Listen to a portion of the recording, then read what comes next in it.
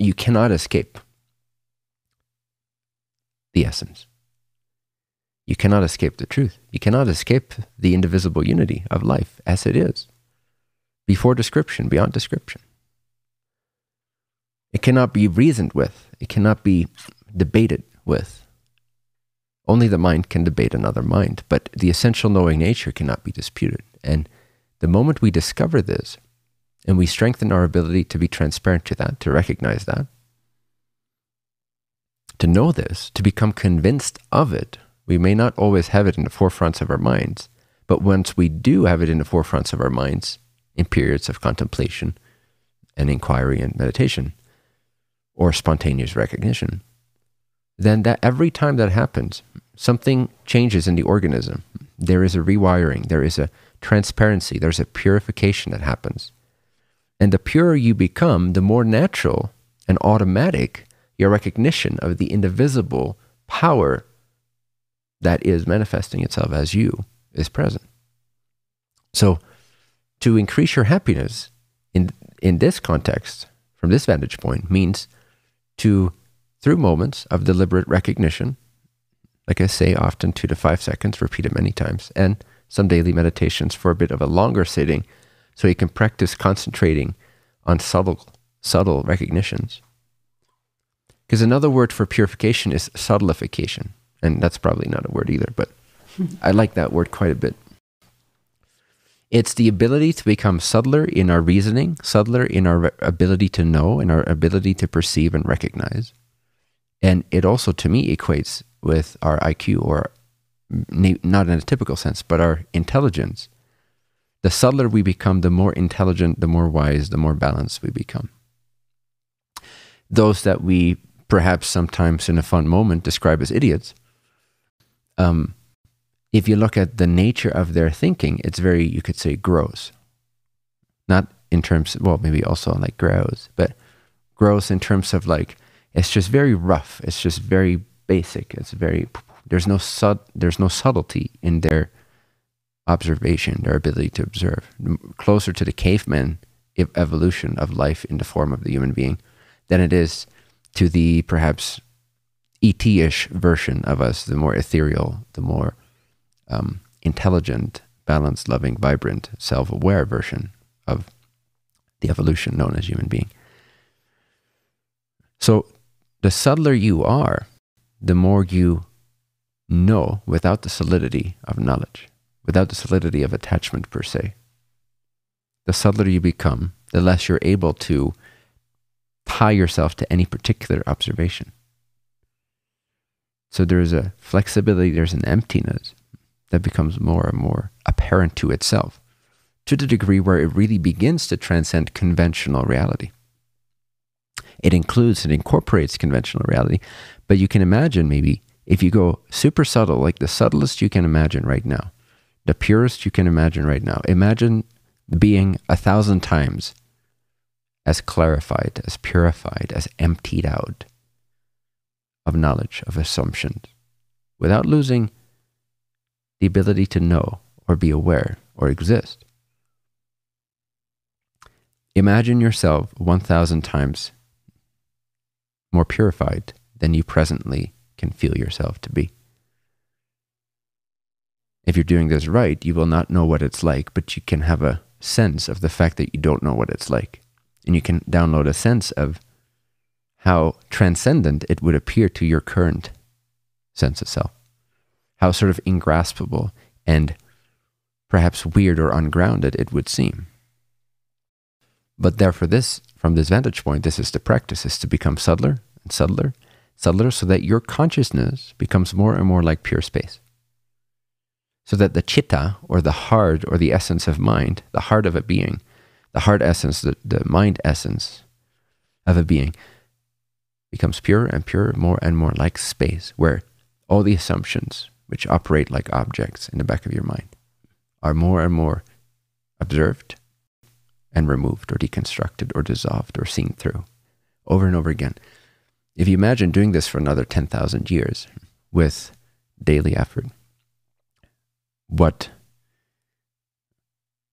would your experience be? And it's like the less we assume, the more we see, the more we understand directly. Like we don't really need time. True knowledge or true perception of things, true comprehension, even of relative phenomena, comes spontaneously and directly from the state of emptiness and purity. Whatever needs to be known is spontaneously known.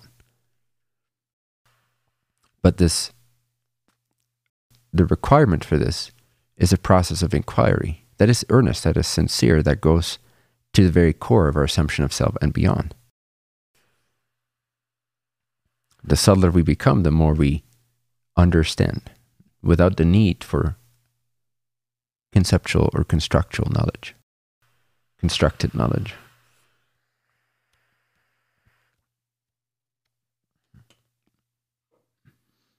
We assume subject-object. It's another assumption. There is no evidence for subject-object to actually be a thing. I'm not saying we cannot have the feeling of it and that we cannot have the sort of experience of subject-object. But if you bring the sort of direct perception, call it mindfulness if you will, but take it deeper than just being aware of the glass on the table. It's about slicing through all your mental assumptions and perceiving the moment of presence itself, this moment of presence, of existing, of I am itself. And for that moment, rejecting any attributes, any additions to that essential knowing nature of I am. If you continue to ignore and reject the attributes that pop up in awareness, the more clear you become, the more self-aware, more self-realized you become in the nature, the original purity nature of the citta, or self. Just by having these 5 seconds of emptiness repeated throughout the day, where you radically pause, you bring full awareness, full mindfulness to this moment, and you let that moment be as it is, and you get acquainted with the direct perception of pure awareness, recognizing its own self, without assuming any attributes. And the more you do this, the more you will find layers of attributes and assumptions that you never even knew existed. Like you're assuming, you don't know it consciously, but in the back of your mind, you feel like you're on a planet right now. Just one simple example. You think there is gravity. Just a simple example. These are things we assume. We don't know them consciously because that would be very unproductive to have all these things. They're in the background. But the more you get behind those perceptions consciously and dissolve them, what remains is the nature of reality rather than subject-object reference-based self. So it's a pretty trippy journey at a certain level of perception because it begins to deconstruct your very reality, your very, not just your relational reality within your assumption of reality, of the subject and object, but the very nature of the subject-object assumption itself. The container for your everyday life itself becomes empty. And in a sense, you could say unreal. Doesn't mean we go to the extreme of not appreciating conventional reality, because conventional reality, the dream, the experience of subject-object, continues to appear. But the feeling of subject-object being real can be observed and therefore can be deconstructed. And what remains is the observer itself, which is not the brain. The brain can be observed, can be known. The assumption of the brain can be known. What remains is us. Every time, over and over again, when you deconstruct something, what shines forth ever brighter is the indescribable purity of the essential nature of being. Without form. But this is where subtlification comes in. It takes time. It takes time to familiarize ourselves with something as formless as consciousness. We have an image of consciousness, but the real consciousness is what knows the image you have of consciousness. So you back up more and more. It's like you trace your steps back to source. You step back. Instead of going forward, you go backwards. Go backwards. Step beyond the veils, the conceptual constructs you've assumed. And every time you go backwards, go backwards, go backwards, say, no, I'm not this, I'm not that, these are perceptions, but I'm the consciousness that sees and knows the perceptions, of which the perceptions are made, from which the perceptions derive their apparent existence. Therefore, I know the essence, and the form is relinquishable, comparatively. Would you rather have the essence or a particular form that's here for 1 or 2 days? Right? And again, the nature of happiness is sort of an indestructible conviction in the eternal, ongoing, timeless nature of yourself as being. So you go further backwards. You go more and more prior to whatever you sense. You go, oh, I'm not this. If I can be aware of it, if I can feel it, if I can describe it, whatever I am, I'm not going to relabel it now. Try not to relabel then what you are. Just know in that moment of observing a thought, a feeling, or description, only know in that moment, only purely know for 5 seconds, stay in the purity, the emptiness of just knowing what I am. Whatever I am, it's not that. And then you take this to another perception, to another feeling, to another set of assumptions. Ideally, set of assumptions about you. Things that you don't really recognize on a day-to-day basis because they're operational, they're functional, and they get the feedback that it's true. The dream self-reinforces the dream's current state of assumptions, current state of consciousness, current state of subtlety. Any construct you can observe, you can relinquish, you can reject even. Not out of rejection, but you can just let it be. You don't have to reject it or accept it, but it's just a knowingness. I'm not that. And then every time you say, I'm not what I perceive, it is like stepping backwards through another curtain. Another curtain opens, another curtain opens. And it becomes more and more impossible to describe your experience and what you are. You just know that you are, and it begins to be experienced directly as being all-pervasive.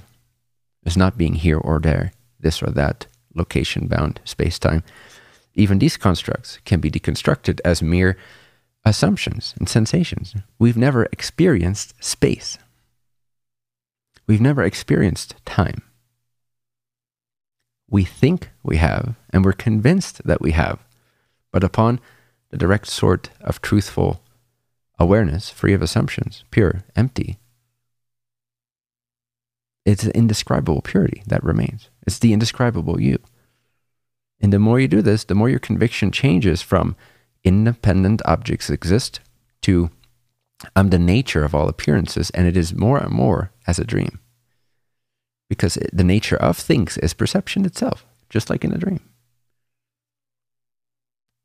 Again, doesn't mean that we go do stupid stuff. There is still conventional knowledge on the relative level. That's why these two need to coexist. Some people go too far with this and they add all kinds of psychedelics on sometimes even a daily basis, and they're just kind of wrecked. You know, it takes time to get back to a balanced state, but all the masters that have been revered over the years, they've been able to live a truly balanced life. They've been able to include everything and yet transcend. Inclusion is transcendence. If you reject something, now you can reject things in perception just for the sake of practice, but not as a life philosophy, not as an embodiment. So, because if I push this away, which is different than just recognizing it's not what I am and allowing that to transcend the perception, but if I push it away, then I have motive, and that's bias. It creates imbalance. It creates bias. And that bias can turn spiritual, can turn transcendent, but then there is still this dichotomy. There's still this separation somewhere in the perception. So true transcendence is inclusion. Whenever you fully include something, not resist it, but include it, you become the container of all of it. Hence, you transcend any of the components within it. The container transcends any of the components within the container. To be like the container, you need to neither accept nor reject. Just allow it to be exactly as it is and purify your individuated chitta, or the spark of consciousness that is your experience of self right now. Purify it, make it transparent to the essential knowing nature, which is formless, all permeating, yet indisputable, and can be recognized on a moment to moment to moment to moment to moment to moment to moment to moment to moment to moment to moment to moment to moment basis. I can either indulge in description of what I experience and therefore project independent reality to phenomena, or I can let it be exactly as it is, indivisible from the whole painting of life as it is. And in that restful moment where I'm neither accepting nor rejecting, neither interacting nor negating, I simply allow it to be exactly as it is. The wholeness, the indivisibleness of the whole painting becomes apparent to itself in the form of you somehow. The formlessness realizes itself in contrast to, through the means of the form, the expression that it has given life to as you. That mystery, whatever intelligence has sourced that, it can never be put in a book.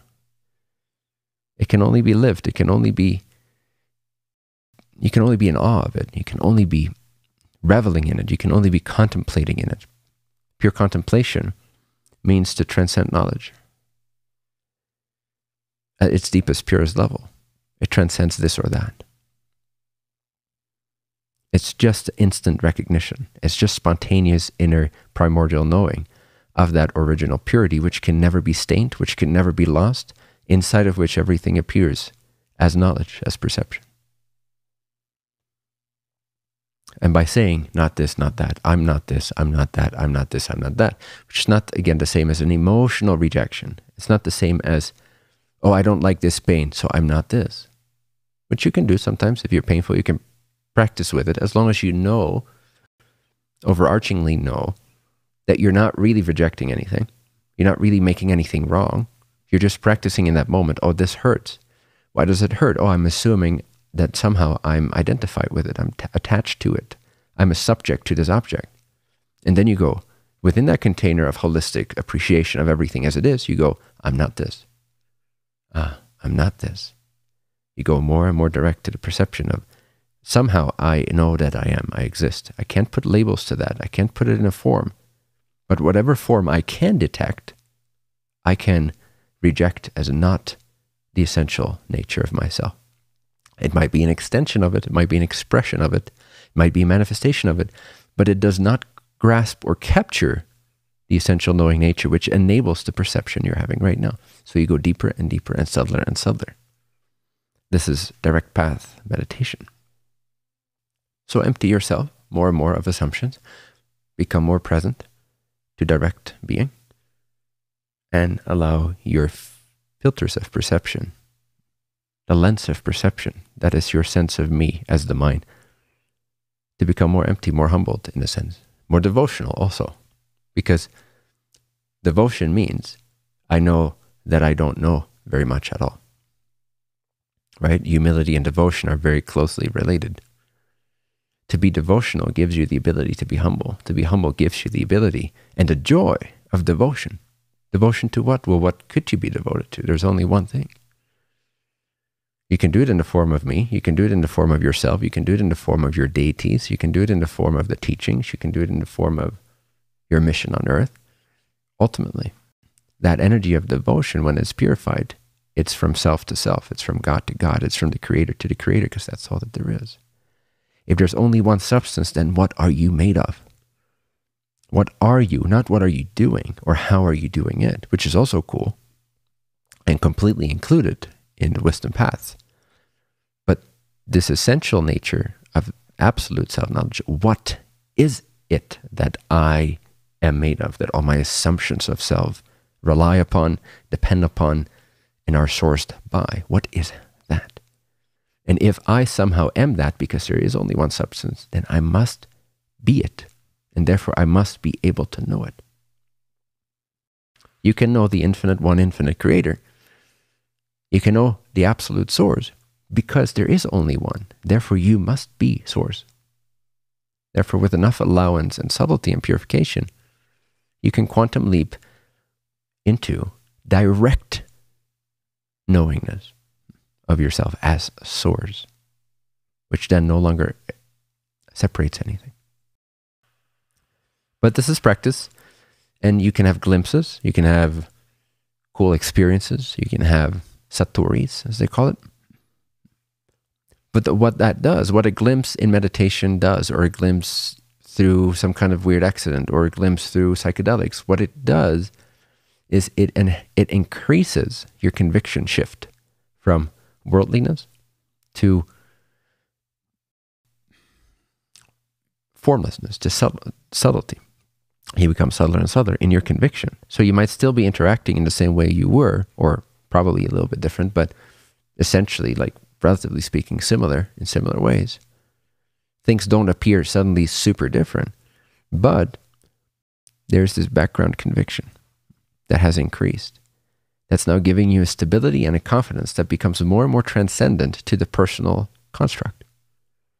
And the more you align with that, the more you become that transcendence, and therefore can no longer identify with the character that is spinning its wheels inside of the space of being.